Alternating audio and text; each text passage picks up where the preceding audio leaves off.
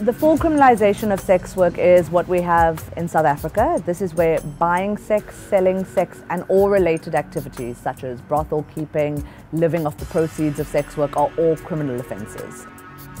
Because sex workers and clients are treated as criminals, they have very little access to any kind of services.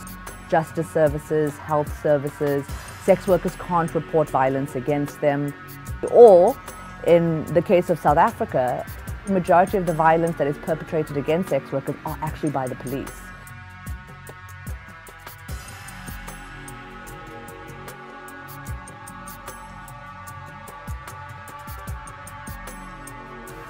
More commonly known as the Swedish model, this is where clients, so people who buy sex, are criminalized, but not sex workers. It's like saying you're allowed to sell tomatoes, but no one is allowed to buy tomatoes. So when it comes to kind of the practical implementation of this law, you find that sex workers will protect their income.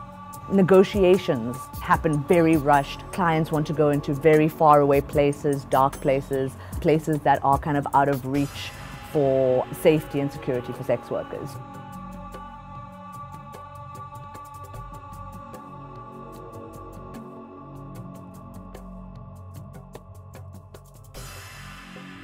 So this is where the selling and buying of sex and brothel keeping is legal.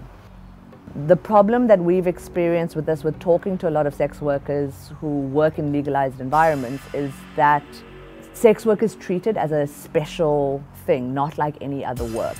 So there's a lot of bureaucracy, there's a lot of policing that goes on.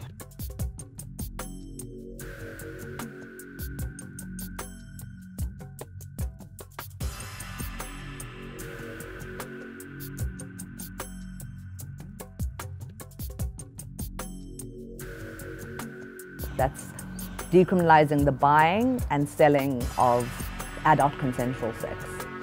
But we're not saying it's unregulated. What we're saying is it's regulated under our current labour law. Sex work should be acknowledged as work and treated as such. So the same responsibilities that any worker in South Africa has applies to sex workers, but also that it's no longer a criminal offence.